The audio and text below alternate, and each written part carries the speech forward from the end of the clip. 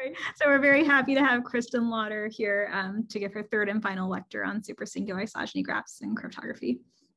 Thanks, Jen. And let me take this opportunity to thank the organizers. Thank you to Akshay, Bjorn, and Jen, and also to the organizers of PCMI.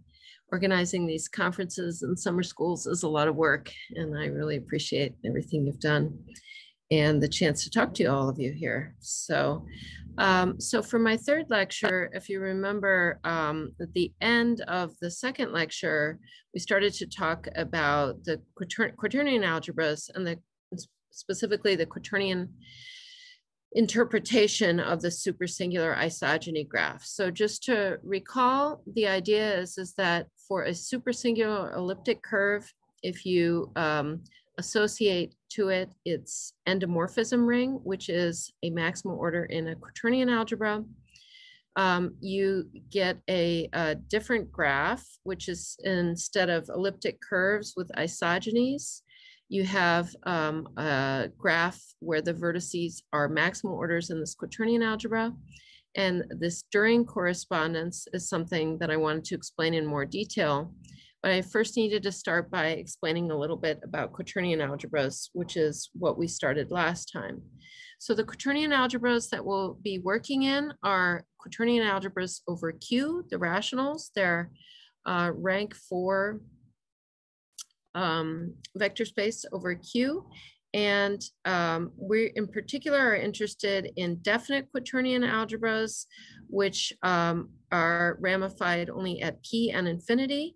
And so I started to tell you how we describe and work with these algebras BP infinity last time. So we're going to take a basis, 1 ijk, and it will always be of the form I squared is equal to A, J squared is equal to B, and K is equal to IJ, which is minus JI, where in general, A and B are negative integers. And in particular, for example, if P is congruent to 3 mod 4, then A, B can be taken to be minus P minus 1. And so for other congruence classes of P, there's other descriptions of A and B, but I didn't write them down here.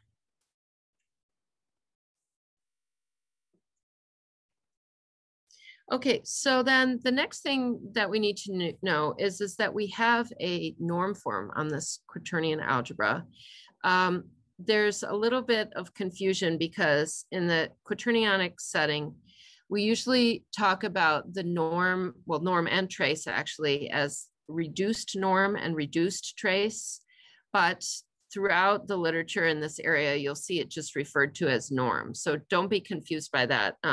Strictly speaking, we would call it the reduced norm, but throughout this, I'm just going to use the term norm, which is what everybody says in like for shorthand. So we get the norm by realizing that, first of all, we have an involution on the quaternion algebra, which sends an element which is written in terms of the basis 1 ijk to basically just negating the I, J, and K coefficients. So I'll call that X star. So for example, if it's the element, if X is the element C plus DJ plus FI plus GIJ, then the involution would just be C minus DJ minus FI minus GIJ. And then we have a reduced trace and a reduced norm in this space, and that is that the reduced trace just takes X plus X star and the norm just takes X minus X star. So for example, with the basis that I had written when on the previous slide, when P is congruent to 3 mod 4, then the norm map is just, it takes an element that's written in terms of this basis to the element C squared plus D squared plus P times F squared plus G squared. So one thing that you should notice, which is really important in a lot of other work that I've done in my life, is that P is really large in the cryptographic setting. So if you look at this norm form, it's, you know, just c squared plus d squared plus p times f squared plus g squared. So if even if c, d, f, and g are all really small, this norm is going to be really large if f and g are not 0, right? So what happens is that elements of small norm commute, essentially. So what it means is that if you have an element whose norm is very small compared to p, then it means it has no component from the f and g are 0. And that means that the element itself is just an element of a quadratic subfield of the quaternion algebra. So that's just kind of an interesting side fact that I always like to point out. So another thing that's going to be very important for the during correspondence and for the relationship between the quaternionic side and the elliptic curve side is that the norm map on quaternions corresponds to the degree map on endomorphisms. So I will explain this a little better in the setting of the during correspondence when we go back to that. So first of all, I think one of the issues is there's actually a lot of terminology and a lot of definitions to know and to learn for quaternion algebras, and I can't cover all of them here today, but just to give you an idea to start with. So we say a fractional ideal in the quaternions is actually a rank 4 Z lattice. So I've written it as this kind of curly I is going to be the notation for my ideals here. So it's a rank 4 Z lattice. So it means it's written in the form like alpha 1 Z plus alpha 2 Z plus alpha 3 Z plus alpha 4 Z, where alpha 1, alpha 2, alpha 3, alpha 4 they actually form a basis, a Q basis for BP infinity. So that's what a fractional ideal is. But the fact is that the fractional ideal is not necessarily actually a subring of the quaternion algebra. And so we say an order O is a fractional ideal, which is also a subring. So it's closed under multiplication. And I didn't write all this down, but like a maximal order is one that's not contained in any other larger order. The norm of an ideal is going to be the Z module generated by reduced norms of elements in the ideal. So another kind of important fact, which is very different from the commutative case, is that, and you can actually, you know, try to come up with an example of this yourself. Integral elements do not necessarily form a ring. So we have the nice situation like in number fields that if you take the integral elements, you get the ring of integers of the ring. And that is not necessarily true in the quaternionic case. So integral element is, its reduced norm and trace are in Z. So it's kind of the same definition as in the commutative case, but we don't have the same property of the integral elements being closed. Okay, so now I'm going to talk about a very important concept, which is the right order of a fractional ideal. So if you have a fractional ideal I, this curly I, the right order will be all of the elements in the quaternion algebra BP infinity, such that if you multiply on the right, if you multiply the ideal on the right by that element alpha, you still get another element in the ideal. So that's the right order. And then I didn't write it down, but the left order. So I'll use the notation O sub R for the right order and O sub L for the left order. The left order would be all the elements such that, all the elements alpha, such that if you multiply on the left by alpha, you would still be in the ideal. So now we come to another very important concept, which is called the connecting ideal.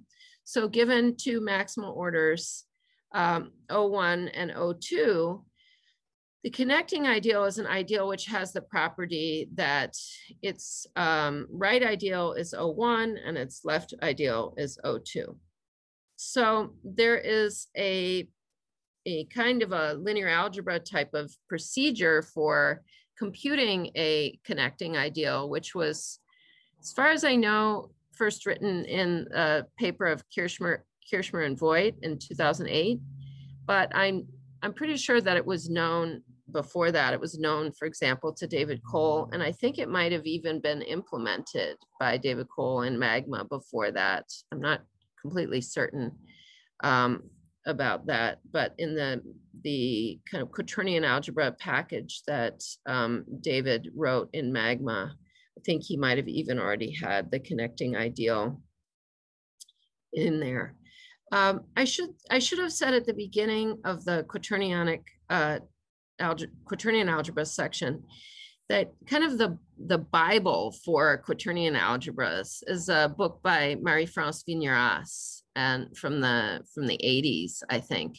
And so that's where I learned quaternion algebras from, and it's written in French, and it's very well written and complete. But recently, people have written things in English that may be a little bit easier to read. So John Voigt has a book with a lot of that material and a lot of other things and a lot of algorithms. But also there's a couple of references which I can share later. I don't think I have them on my slides, but which give very nice overviews. So there were some lectures by Pete Clark that I found that are in English that have really nice description, quaternion algebra background. Okay, so with some of that background in mind, and keep in mind, this is not a complete, course on quaternion algebras here, just to give you kind of the basic building blocks. Let's go back to what I mentioned at the end of the lecture last time, which is the During correspondence. So a supersingular J invariant on the elliptic curve side would now be associated with a maximal order in a quaternion algebra on the other side. And so what is this correspondence? How will it work? So a left ideal of O will correspond to an isogeny then as follows. The isogeny, call it phi sub I, will go from the elliptic curve E to an elliptic curve we'll call E sub I, and it'll be defined by its kernel. And the kernel is going to be all of the points P on the elliptic curve, which are basically annihilated by the ideal. So such that every element of the ideal, and remember, these are elements which are essentially endomorphisms of the elliptic curve. Every alpha in the ideal takes the point to 0. So for all points that's true, they're annihilated by all the elements of the ideal. Those will be the points in the kernel that's associated to I. So this is in theory what the correspondence would be. Now the problem is actually being able to do this in practice, to be able to kind of construct the order, which is the endomorphism ring of the elliptic curve in a constructive way, so that you could actually evaluate endomorphisms and see which points are annihilated. That's what you would need to do in order to be able to say what this actual isogeny is in practice. So the During correspondence is a one-to-one correspondence if the degree is co-prime, if the degree of the isogeny is co-prime to P. In other words, this is a separable isogeny determined by its kernel. And then if you take this ideal, which the left ideal I, which corresponds to an isogeny, the right order of this ideal would then be the endomorphism ring of the kind of target elliptic curve. So now what we've done is, at least in theory, we've built up this other graph, which is kind of the same graph as the supersingular isogeny graph described in terms of elliptic curves. It's just that the elliptic curves are the maximal orders, and then the isogenies are these left ideals whose right ideals are the next maximal order or the next vertex in the quaternion graph. So let's go back to an example. So sticking with the P congruent to 3 mod 4, where I gave you a specific description of BP infinity, and looking at the elliptic curve E0, which is y squared equals x cubed plus x, which is supersingular for such P, and has J invariant 1728. The endomorphism ring of E0 is a particular maximal order, which we're going to call it O0. So throughout the rest of this talk, O0 is actually going to be this O0.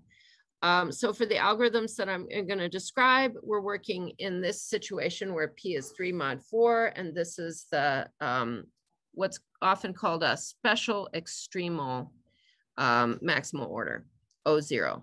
So I'm not sure if you already started on this in the exercises today, but if you're using Magma or Sage, you can actually specify P, you can specify a quaternion algebra, and then you can even just ask for all the maximal orders, and it will compute them, at least for small p.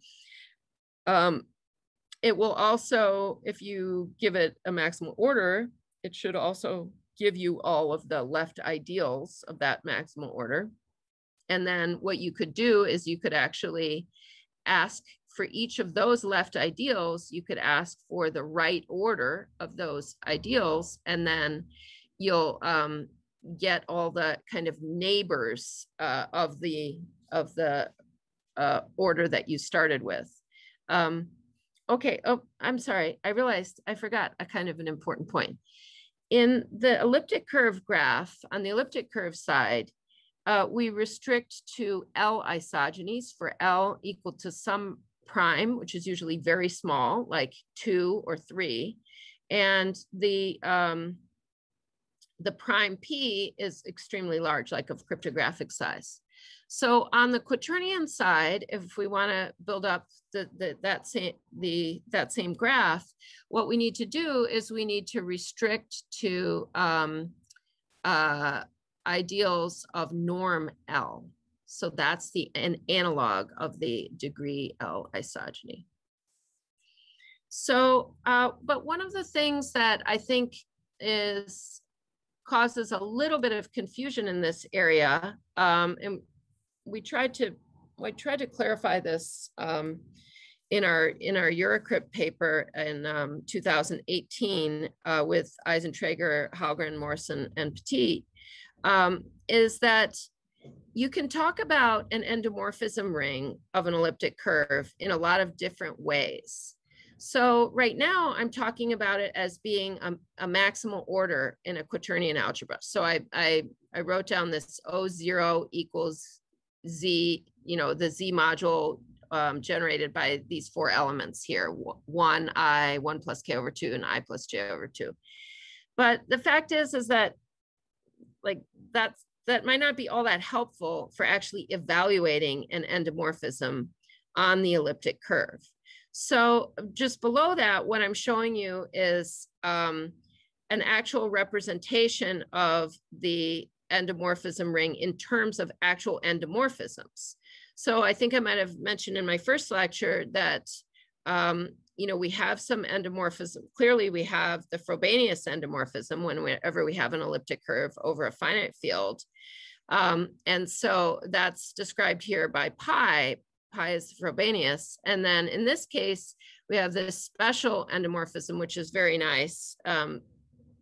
Phi, I guess we've forgotten all my Greek letters here. Phi takes xy to minus x comma iy, where I squared is -1. So this is an explicit description of the endomorphism ring in terms of actual endomorphisms. And the way to connect it to this O0, I've kind of written down the map here is like, you know, I get sent to phi. Oh, sorry, I have a different script here for phi. I get sent to phi, J gets sent to pi, K gets sent to pi phi. Okay, so this is like the best possible scenario where you have a description, you have, you know, kind of all three things. You have an elliptic curve, you know what its endomorphism ring is in terms of actual maps, in terms of endomorphisms that generate a rank 4 Z module and how they act on the curve. And then you also know a description in terms of the quaternion algebra, which is a maximal order with its basis. And this is a beautiful setup, which gives you a lot of advantages in computation. But unfortunately, or maybe fortunately for the security of our crypto systems, this is not the case for general supersingular elliptic curves. So I think in the exercises you've taken some, hopefully done the examples where you fix a prime and then you use Magma or Sage to generate all the supersingular elliptic curves.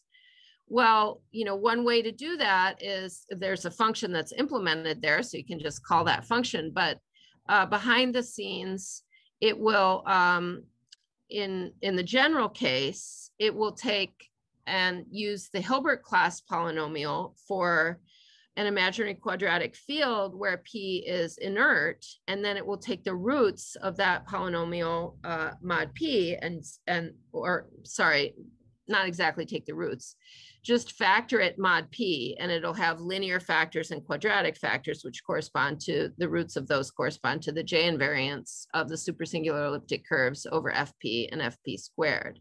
So if you use that function or you follow that procedure and you got a supersingular elliptic curve, the problem is you have no idea what its endomorphism ring is.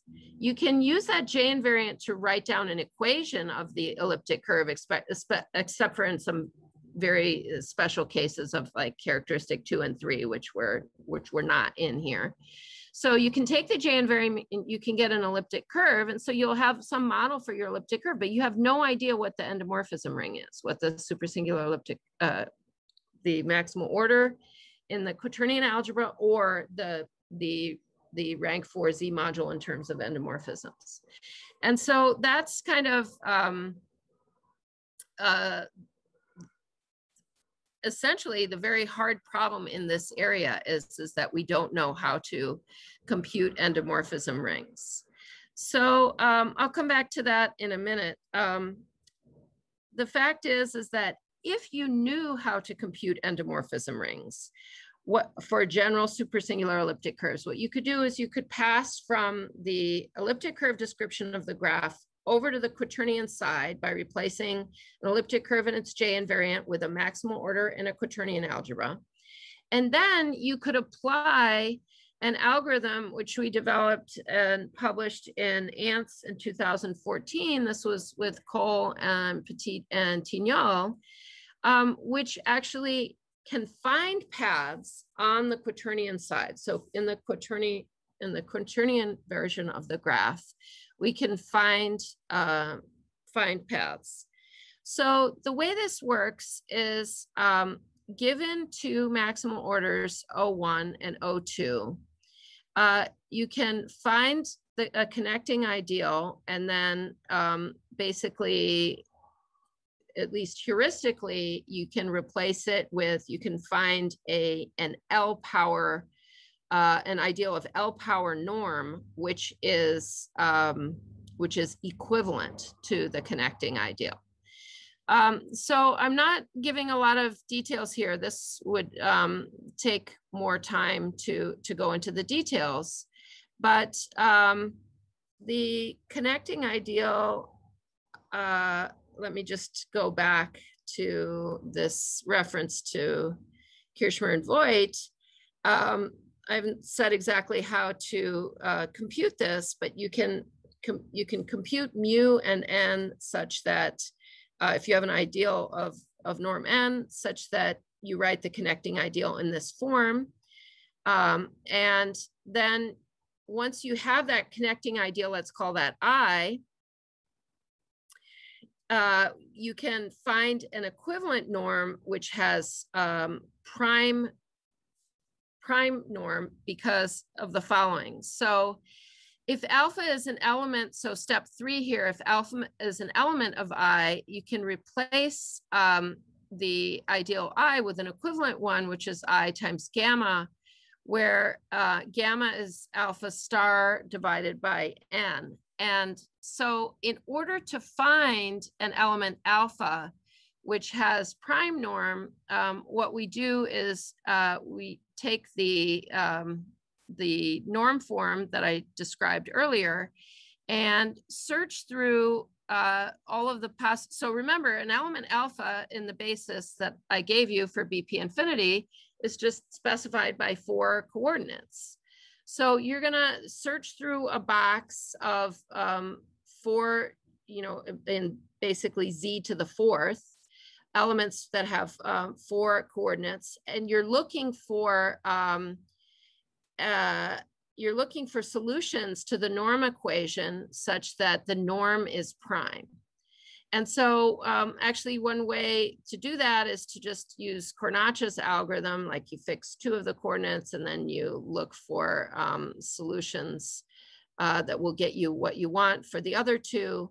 But in general, I guess this is the part which is the heuristic part of the algorithm. Like we describe our success probability in terms of the heuristics for the distributions of primes, and it's just very likely that you will find an element of prime norm very quickly.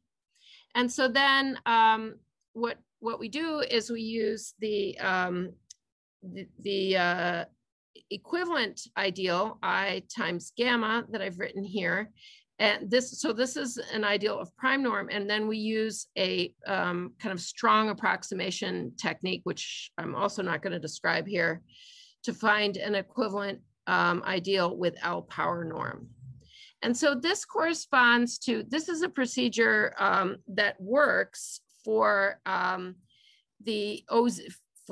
the connecting ideal between maximal ideal O1 and the special extremal ideal O0 that I described in the previous slide. And so what you do to try to get, to solve this problem between O1 and O2 is you do this procedure twice. So you use O0 in the middle and kind of find an L path back to O0 from O1 and an L path from back to O0 from O2, and then you concatenate them. And then that's what gives you a path from O1 to O2. So let me just pause here and say that,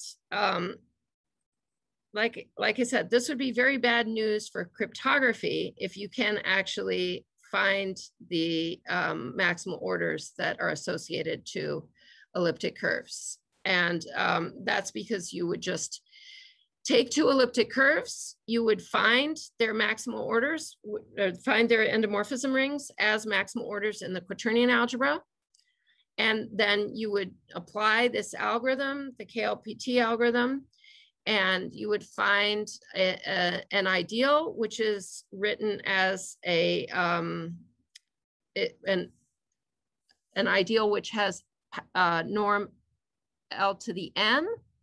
And then you would take that ideal and you would break it down into steps, and you would find the path back from the end point of your walk to the beginning. So that pulling the path back is also possible if you know both of the orders of the 2 endpoints. But the problem is, so computing the endomorphism rings, and again, there's always this ambiguity when I say endomorphism rings. You could mean computing it as the maximal order in the quaternion algebra, or you could mean as computing it in terms of the actual endomorphisms that you can evaluate. And even when we're like doing research in this field, we're constantly confusing ourselves because people could mean one or the other of those two things or both. Ideally, of course, you know both. That's the perfect situation where you have for E0, but in general, you don't know either one of those. And so let's talk about how hard it is to find endomorphism rings of a supersingular elliptic curve. So going back to Cole's thesis in 96, he essentially said, oh, okay, well, here's what we call a generic algorithm, or like I talked about yesterday, a square root algorithm for finding endomorphism rings. You just basically walk around the graph until you come back to yourself and you found a cycle. This cycle is now an endomorphism. You started out at E, you ended up at E. It's a map from E to E. It's non-trivial. It's a non-trivial endomorphism. So if you do this, and if you can do this once, and you could do it twice, and so now you'll presumably have two endomorphisms which generate the endomorphism ring. And so that was kind of his algorithm in his thesis. So unfortunately, that's not exactly correct. And so you'll find in the papers of, let me see, the Win4 paper of Eisentrager et al. So I can't remember all the collaborators on that, but that was like Eisentrager, Park, and a number of co-authors show that it's only going to generate the endomorphism ring if there isn't any common edge in those two cycles that you found. But just assume you found two disjoint cycles, and you would actually get the endomorphism ring. And they've also written a follow-up paper on that, which has appeared at ANTS this past year. So it's not quite finding the endomorphism ring, but it's close. But anyway, it's an exponential time algorithm, right? So it basically, the birthday paradox tells you that you will, in square root of the graph size, find this cycle. So that's good for cryptography in the sense that we don't have that doesn't break anything because it's still exponential time. And then, so in 2003, I was working on this endomorphism ring finding problem with Ken McMurdy. And so we wrote down an algorithm which was essentially the same algorithm that Cervino found at the same time. So you'll find two preprints from about 2003 written independently, which is another way to kind of build up the correspondence of endomorphism rings as maximal orders with their the elliptic curves. And that is that you can compute in a maximal order. Let's say you have, Sage or Magma just spit out a basis for the maximal orders for you. And just take one of those maximal orders with its basis. Now start computing all the elements of norm n for n equals, 1, 2, 3, 4, etc. So you're going through, and you could see from the way that the norm form looks, if you construct the norm form from a particular order, it will look slightly different than what I gave you for the general algebra. So sorry, let me go back a few slides to this. This is kind of an important point. So here, where I gave you the norm form for the algebra, you can see that C, D, F, and G are all integers. This is an integer. The norm is an integer, and also it is positive, right? So, because all these things are squared and P is positive, and so this is all positive. The fact is, though, that if you look at the norm form for, let me go to the O0 slide that shows you what O0 is. So even for this nice special extremal order, where the basis is 1i, 1 plus k over 2, 1 plus j over 2, if you kind of work out the description of the norm form you'll see that there are denominators. So now the norm is not necessarily even an integer. And like I said, integral elements are those that have integral norm and integral trace. But in general, it can also be negative because of the way the norm form will look. It doesn't look as nice as it did for the whole algebra. But still, you can find a way to basically go through all the possibilities and find all the elements in the quaternion algebra that have norm n for small n. So like I said, for 1, 2, 3, 4, like that.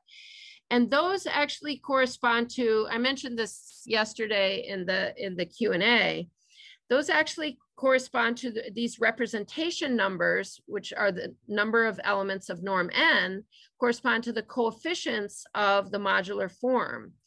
And the thing that I mentioned yesterday is that there's a theorem of Serre that says that you can determine the order is determined by having square root of p of those coefficients. Okay, so this is also a terrible algorithm. So p is super gigantic of cryptographic size. And now you would need square root of p of these coefficients of the modular form in order to determine the maximum order completely. And that is ridiculous. You won't be able to do that in your lifetime.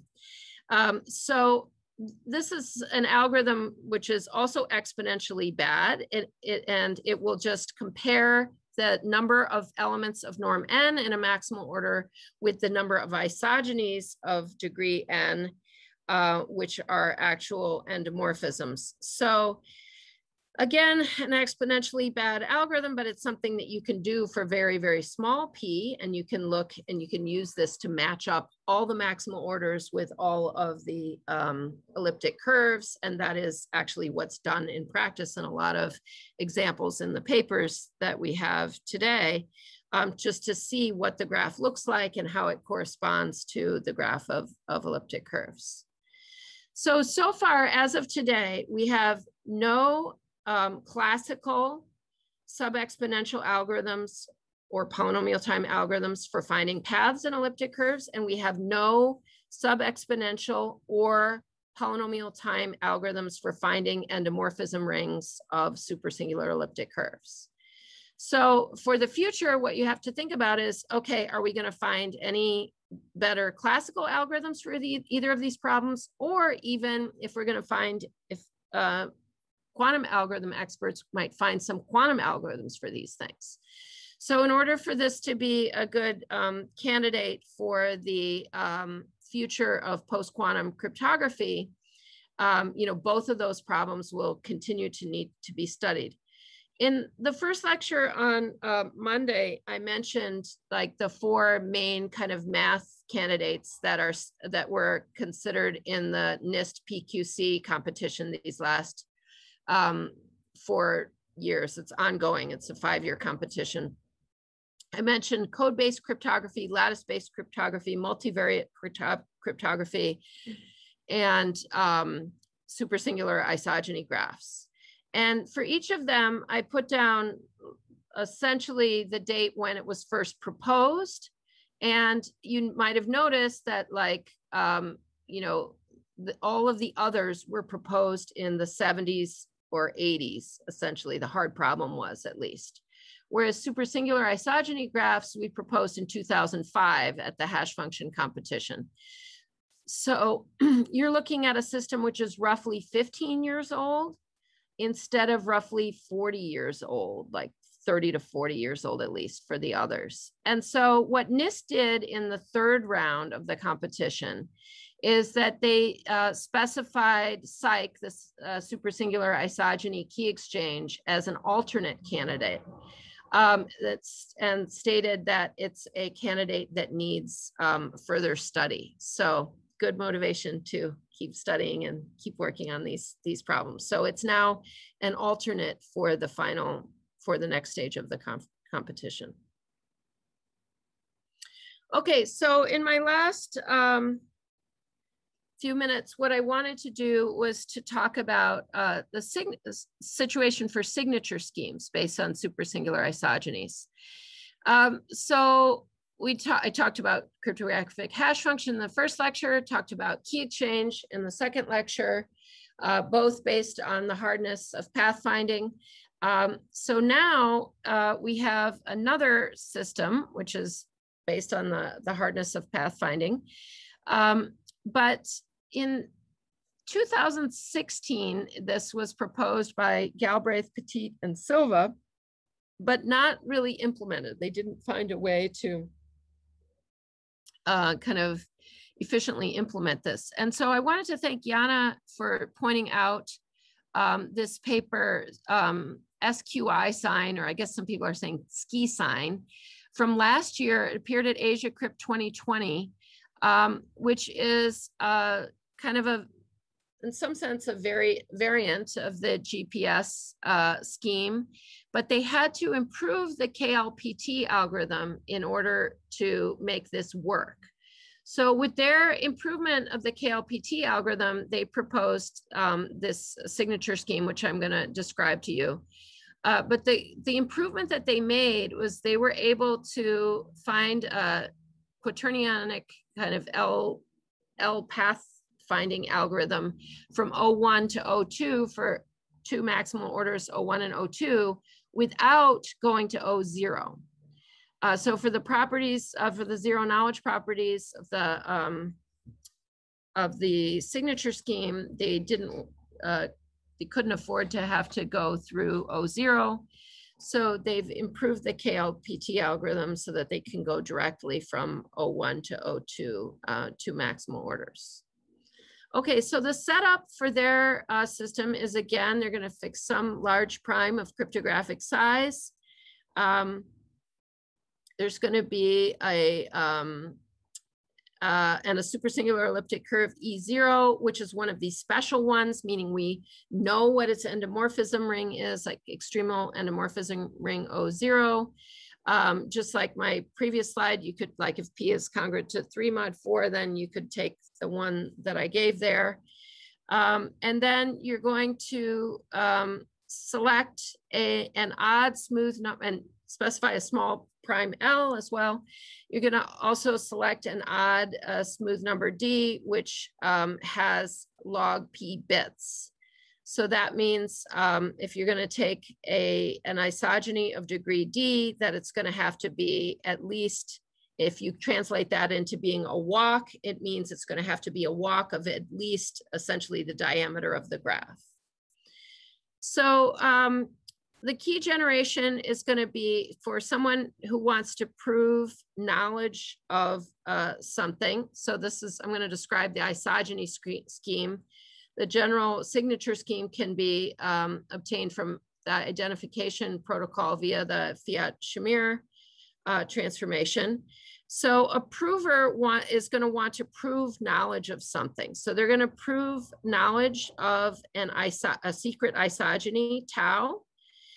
So what they're going to do is E0 is fixed and known to everyone. Now they're going to take a random walk and isogeny walk and come up with their elliptic curve EA. So this should sound very familiar to you. That's like what we did for the hash function. That's like what we did for the first step of the key exchange. Alice and Bob each did this. So they're going to publish this elliptic curve E sub A, and the secret is tau, which is the path. And so the public key is going to be EA and the secret is tau. And now the way that this commitment scheme works is that the prover generates a random secret isogeny walk from E0 to E1 and sends E1 to the verifier. Then the verifier sends the description of a cyclic isogeny from E1 to E2 of degree D to the prover. So just as an example, it could be like degree D, D could be L to the power log P. That was kind of what I was hinting at in the previous slide. And then the response would be that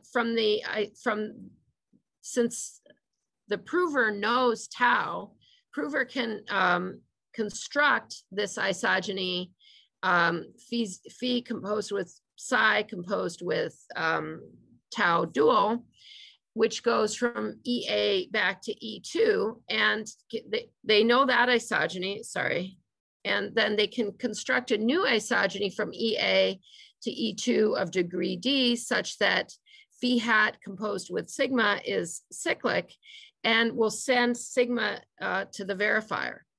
Now the verifier will accept if sigma is an isogeny of degree D from EA to E2 and phi hat composed with sigma is cyclic, and otherwise they will reject it.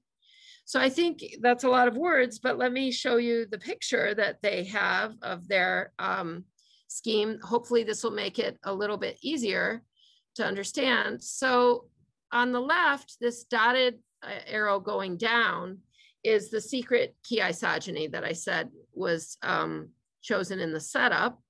And then the commitment isogeny from the prover is the top solid blue arrow.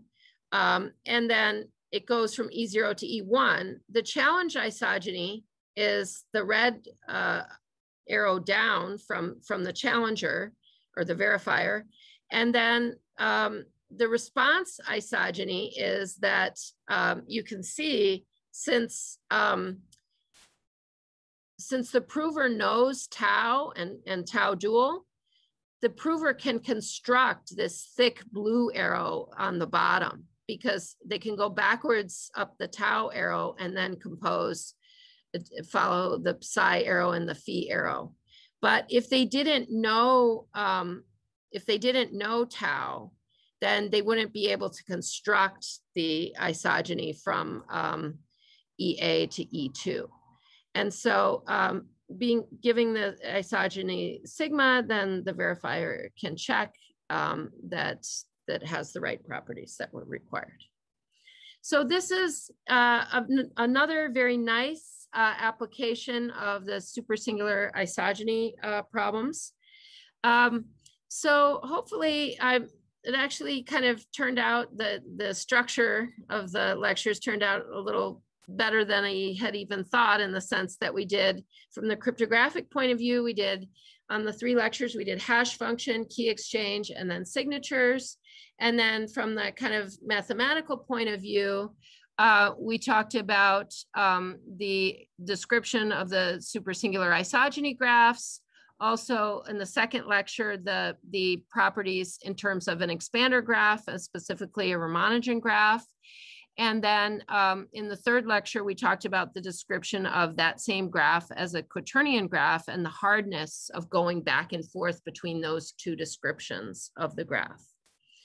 So that was pretty good. I've left out a lot of other related topics that I could have included, but I think that was a good set of topics to focus on. I thought I would just share with you, I've put a couple of links for references in the slides, but for the quaternions, I actually found what I thought to be a bunch of useful recent write-ups of quaternions in English that I will put on. I'll add another slide, which I'll add to the slides before sending them today.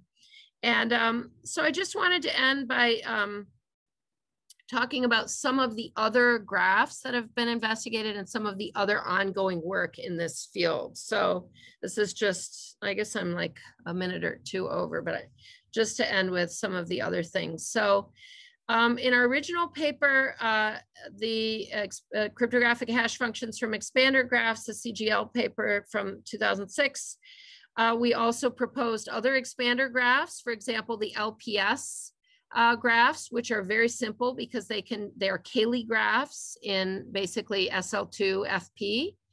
But cycles were found very quickly in those graphs. An algorithm for finding cycles was found by Zemmer and Tillich, and in 2008 at Eurocrypt. And also that same year in 2008, we extended their algorithm with Petit and Quisquetet to find pre-images. So those graphs are broken from the cryptographic point of view. But an interesting thing is that the algorithm that we gave for path finding in those graphs is now being used. It was kind of rediscovered in the setting of quantum arithmetic, and it's now being used as a way to do efficient quantum arithmetic with for certain quantum infrastructures. So even though the LPS graphs are essentially broken, there are variations that you can take of them that are not yet broken. So the Morgenstern graph, I've mentioned the higher dimensional analogs that we proposed in 2007. But zooming forward now, almost 15 years, there's a lot of ongoing work. So other alternate graphs that have been considered are like the Seaside graph, dimension 2 analogs, signatures that I've mentioned here, and other variants. Ongoing work on attacks, like Pt.5 has an attack that works by using the extra information from the knowledge of the images of the torsion points in the key exchange. There's ongoing work on understanding the graph structure better. Adventures in Supersingular paper with Jana and Sarah Arpin and our other co-authors from last year, investigating more the structure of the graph and the relationship between the ordinary volcanoes, isogeny graphs, which are volcanoes, and how they embed into the graph structure for supersingular isogeny graphs.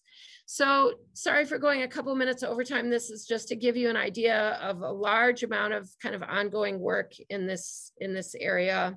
A lot of other people that are probably not mentioned on this slide. So sorry about that if I didn't put your name here.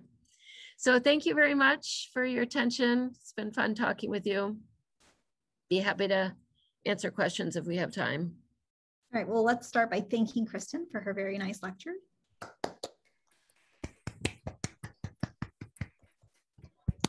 And I don't see anything in the chat, but if there are further questions, we should ask Kristin now.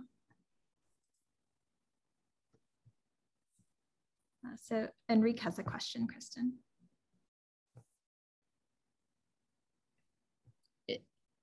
In the chat or? Oh, are there implementations of KLPT? Yeah, in the chat. Yes and no. So there were definitely experiments in the original KLPT paper, which indicated the feasibility and the confirmed like the heuristic analysis of the algorithm. But actually not exactly sure how to say this. There's a paper under confidential review for MathCrypt, which has an implementation. I can't remember if it's on ePrint already or not. So that's why, but it will be public soon. It should literally be public like within 2 or 3 weeks, if not. So that's the other one that I know of. I'm thinking that the SQ sign paper may have an implementation even of their better algorithm, which kind of didn't know about until Jana pointed that paper out to me. So Jana, I don't know whether you know, do you know if they have an implementation public for ski sign? Yes, I can link the GitHub repository in chat. So yeah, so they do have an implementation for their algorithm available? Yeah. Okay, good. So I would say that's even better.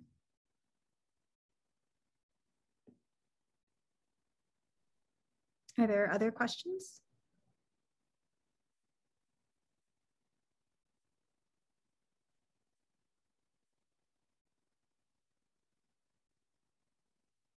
All right, I'm not seeing, oh, I just saw one in chat. This one's pretty long. Kristin, do you want to read it? Are you able to access the chat? Oh yeah. Oh, this is a really good question. This is a really big sticking point in my opinion. So yeah, this is kind of interesting. Okay, so I mentioned how you can generate a supersingular elliptic curve. I think that Jana was planning in the TA sessions to talk about another easier way to generate a supersingular elliptic curve. And that is if the prime is such that, like, for example, P congruent to 3 mod 4, where we know a supersingular elliptic curve, it's sitting right there in front of us. There's that one, that's a supersingular elliptic curve. But if you want to hash, you have some bit string and you want to hash into the set of supersingular elliptic curves, so you want to come up with some other supersingular elliptic curve based on your bit string, you can do basically like we do in the hash function, which is just to walk from the starting point, and now you end up somewhere.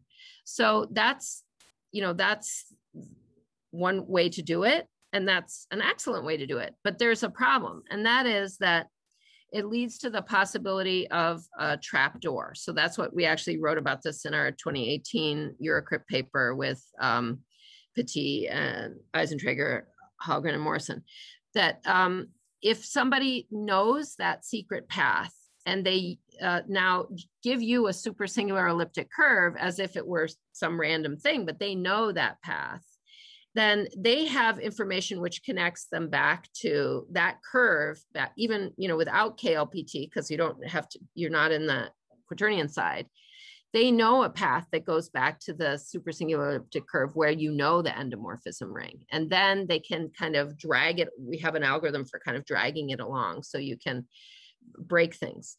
So if you generate if you rely on that approach to generate supersingular elliptic curves, then you will be subject to the possibility of this kind of backdoor attack. So instead, the kind of theoretical thing that I mentioned, which is that you take a random, could be large imaginary quadratic field where P is inert, but it can't be that large because you need to be able to compute the Hilbert class polynomial. And the Hilbert class polynomials are exponentially large. Although if you use our kind of explicit CRT approach, you can generate those Hilbert class polynomials directly over FP without computing them first with the coefficients in Z. But if you do that, then it's true. So so you've taken a root of this Hilbert class polynomial to be the J invariant. And so now you know that that particular supersingular elliptic curve, has CM by that imaginary quadratic field. And that could be, there is ongoing work looking at the extent to which that can be, that could be problematic. It's, some people call it an orientation that on the curve. So it's possible that could be a problem. All right, thanks, Kristin. And Yes. Eric has a follow-up. So it is related. Okay, great. All right, so I think that's all the time we have for today. Let's thank Kristin for her wonderful lecture series this week. Thanks, Jen. Thanks, everyone. And a big thanks to Jana, who's done a fantastic job on the exercises and leading the TA session too. So.